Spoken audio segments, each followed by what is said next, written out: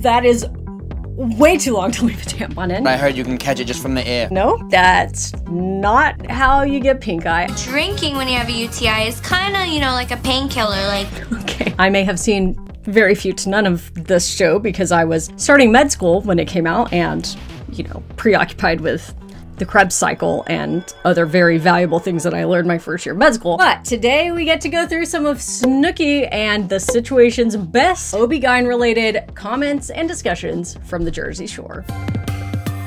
I'm getting pink eye in my right eye.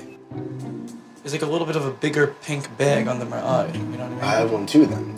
No, but yo, I feel it. It feels like heavy. Yeah, I see it, I see it, I see it. I wake up this morning and I notice that my eye is a little bit puffy. Holy shit, I got pink eye. That's what you get for putting a fat girl's ass in your face. No, that's not how you get pink eye. I know there is some old tropes about farting on pillows that I'm pretty sure that some kid told me in the 8th grade, and some tropes about what was just said, but I can assure you that pink eye, which is bacterial conjunctivitis, is not caused by that. That's how you get pink eye.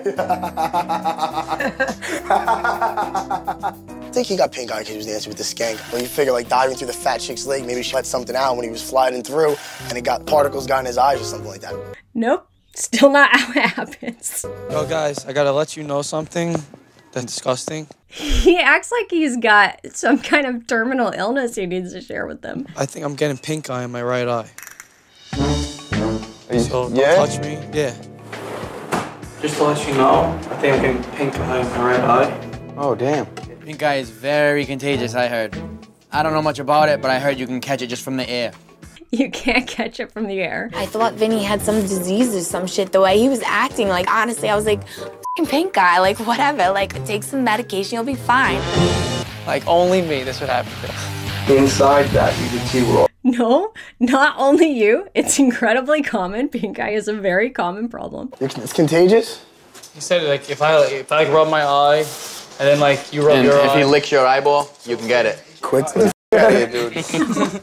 So I don't think licking your eyeball would actually spread it, interestingly enough. You have to touch the infection and then touch someone else's eye, or touch something that they touch that they then touch their eye. That's how it spreads. So direct contact with some kind of infected fluid from someone who has it. So you don't want to be sharing towels or tissues. You don't want to be putting your eyeballs together. I don't know, probably would avoid like close contact kissing with somebody if they have pink eye and you don't want to catch it. Lots and lots of hand washing, especially if you live in a house with another person, and then making sure that you're not touching your eye, touching other things. It is what it is. Pink eye happens. This one's called Snooki Explains Lesbianism, and I cannot wait. I'm gonna call Emilio. He's probably at the club right now, fucking living it up. Before I go to bed, I have to call Emilio. I haven't talked to him for 2 days. Ew. Ew, what are you doing? What are you doing? I can't hear you, man. Go somewhere. What are you yelling at me for? What the f?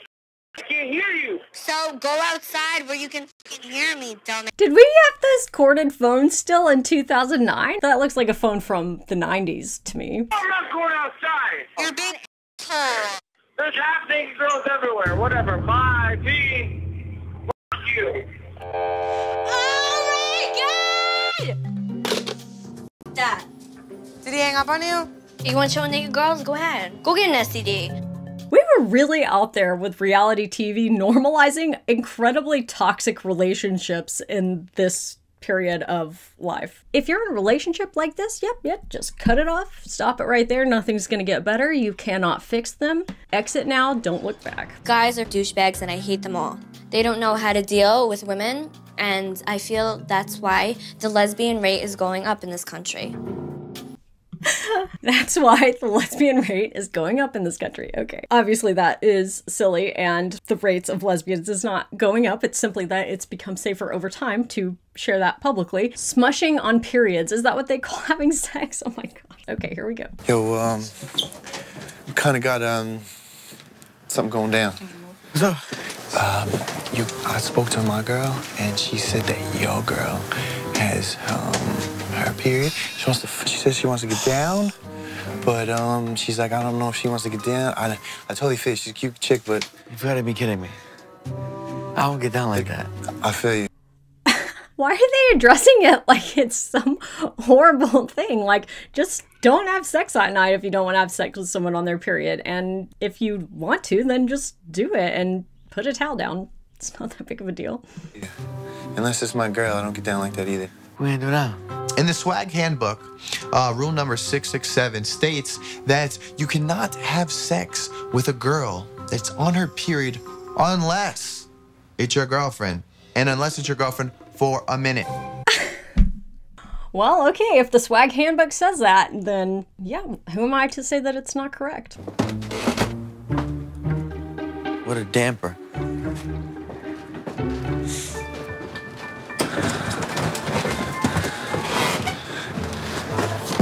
So, They're so awkward. How old are they?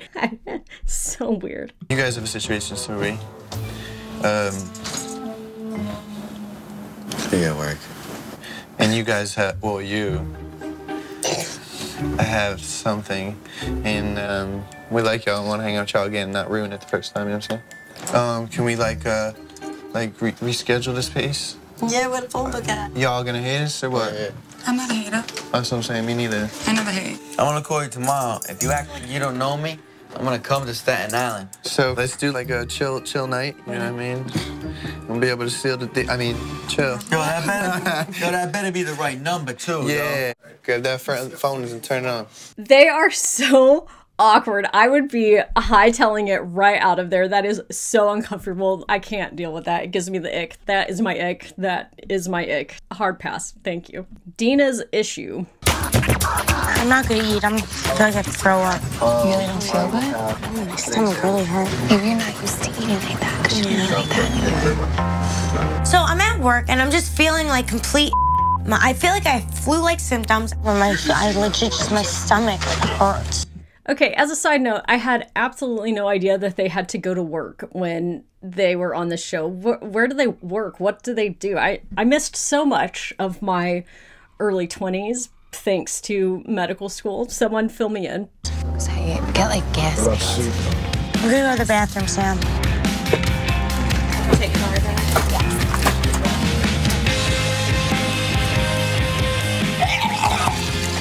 She's getting sick. She's emotional. I hope she's not pregnant. I can't have 2 pregnant meatballs in this house. Did you order food? No, I'm not hungry. That's good for you. No, I don't feel good. It's like not even hungover though, because I'm not really hungover, but my stomach hurts. Yeah. Are you gonna lay down? Yeah, I don't feel good. I keep getting shooting pains in my stomach. What did you eat? I didn't even eat that salad.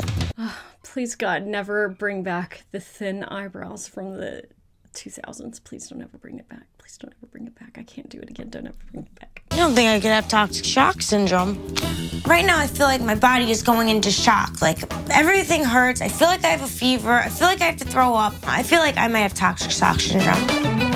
So toxic shock syndrome is a very serious illness. It's a blood infection and it can be caused by tampons. There's also a ton of other things that can cause it. Essentially, you look and feel septic because that's what it is. There's some different parts of it, including endotoxin production and things that are really irrelevant to this conversation, but basically it's a blood infection that can be life-threatening.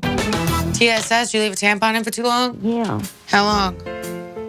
It's gotta be over a day. All day and then today. Like, all day yesterday? Mm-hmm. That is way too long to leave a tampon in. She probably still does not have toxic shock syndrome, but please don't leave tampons in that long. Come on. What? Why would you? Do you even really need a tampon that bad if you can leave it in for 36 hours? What is happening? Don't do that. 8 hours. 8 hours or less. Change your tampon every 8 hours. Please. And thank you. That's to reduce the risk of toxic shock syndrome, by the way. Use the lowest absorbency possible to control the flow that you are having and change your tampon at a minimum every 8 hours, potentially more often. Not a minimum of 8 hours, a minimum of 1 time in 8 hours or more. Change it at least every 8 hours. Okay, that's it. That's it. I don't want to be confusing. I'm already confusing. I give up. Okay. And all day today? After work, I put it back in. Oh. The same one? Surely that's not what she means. I've got to watch that again. All day yesterday? Mm-hmm. And all day today? After work, I put it back in. Put it back in? Is she saying she took a tampon out and put the same one back in? I would strongly recommend against that. Let's not do that. Mm-mm. My teacher passed away from that. Really? Yeah, my 7th grade teacher. What happens? I don't even know the symptoms. Read your tampon box. It's in a pamphlet inside of it. Anyone in the house is more of a hypochondriac and more dramatic than me. It's Dina. So she says TSS, toxic shock syndrome, that you get from tampons, wearing them too long. She says you wore it for like 18 hours. Every girl's been there. It takes weeks upon weeks to catch that. Oh my gosh. It does not take weeks and weeks to get toxic shock syndrome. Does it feel like I have a fever? It says like you could have a rash that looks like a sunburn. And I'm like, I'm already tan. I just went tanning. Is this toxic shock syndrome or am I just tan? Do you want me to call the doctor? I guess if it gets worse. Well, relax for like 45 minutes and see if it'll go away. I hope I don't die. You're not gonna die at me, I won't let you. I'm really worried, and Jenny's like, you're fine. Like, right now she's not doing very good nursing. Maybe it's just horrible gas. Oh my gosh. Okay, so signs and symptoms of toxic shock syndrome. Almost always you're going to have a fever over 102 usually. And you most likely will just feel generally bad, like myalgia, muscle aches, stomach ache, diarrhea, vomiting. You can have headaches. Sometimes you'll have somnolence or feeling like overly sleepy. People can even get hallucinations. And then the skin rash they're talking about is just a severe, red, inflamed, painful skin rash. So all of these things do not always come along with toxic shock syndrome. So the way that I explain this in previous videos is if you are currently using a menstrual product, particularly a tampon, and you start having flu-like symptoms or you feel ill, you should immediately take it out, switch to something else, monitor, and if you are still feeling quite unwell, you should be seen by a doctor or advanced practice provider, some kind of healthcare professional to evaluate you and make sure that there's not something more serious than just a normal viral illness going on. It's relatively indistinguishable, especially in the early stages, from just like the flu. So don't be afraid to seek help and get input if you start feeling really unwell. I love sleeping in just like shorts. I wish I could sleep naked. See, I feel too loose down there. Not that I'm loose, but I feel like there's like not enough. Hangy? Weirdo? That there's not enough. Like I feel like, what if something crawls in like a bug? Those are crawl in your vagina. A million spiders crawl in your mouth. What if you're freeballing it while you're sleeping? Like if a bug crawls up your nanny, what if it goes up there and has babies? It like hatches eggs or then you're just having bugs. Wow, I have quite literally never in my life once thought about that, and I've never heard of that happening, but I cannot sit here and confidently tell you that it never has or never could. So there you go. I guess that is an argument to sleep in underwear, perhaps. We're just gonna move on. I don't know what else to say. There's some dance moves, that's for sure. I got really excited dancing with like my girls and I legit peed myself. Oh my God, Nicole's out of control. She's freaking peeing on a dance floor. It's crazy. Like, thank God nobody else saw it.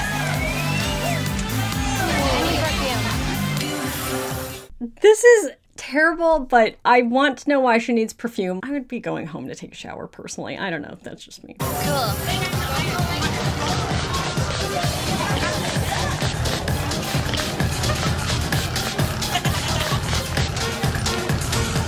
Honestly, I don't care. If you spray perfume and take a shore shower, that's still considered a shower. Nope. It is not. That is not a shower. And also, please do not put perfume up there. Don't call me dirty. I'm not dirty. I smell phenomenal.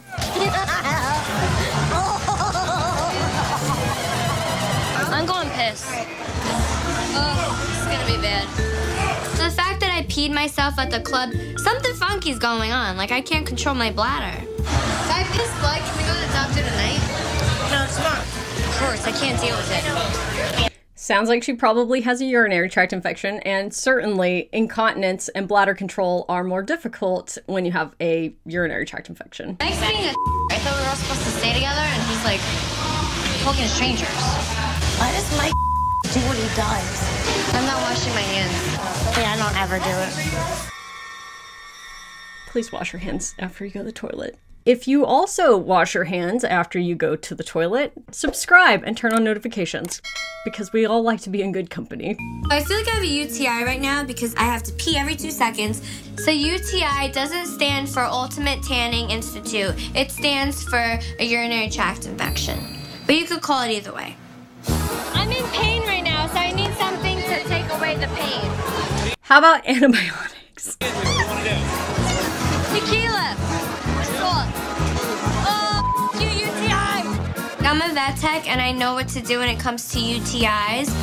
I got us 2 tequila shots because I need pain medication. So drinking when you have a UTI is kind of, you know, like a painkiller, like anesthesia, like you don't feel it. I know what to do for a UTI.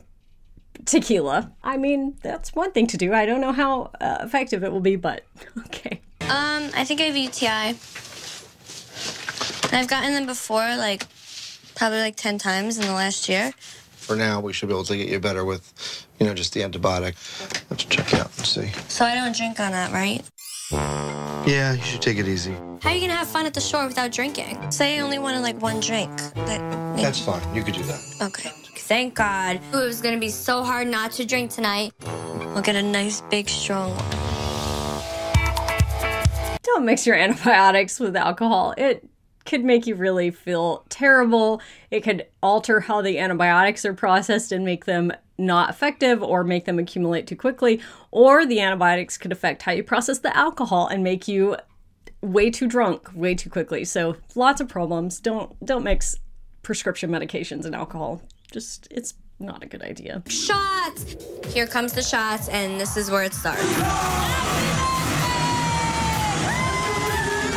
I think shots plural is more than the 1 drink that he said would be okay. My doctor said that I can't really drink a lot. I knew it was gonna be so hard not to drink. So you know what? I just gave in and I drank. And I drank. Long Island! And I drank. Honestly, I drank so much that my freaking UTI was drunk. So now I know he's happy, I'm happy, everybody's happy. Okay, that was a wild ride. I'm so happy that we got to watch some Jersey Shore together today. I hope that you learned something. If you did, leave a like on this video. Comment down below what other reality TV shows might have some moments that are relevant to pregnancy or gynecology, and we'll review them together. I'll link some more videos right over here if you want to check them out, and I'll see you next Monday.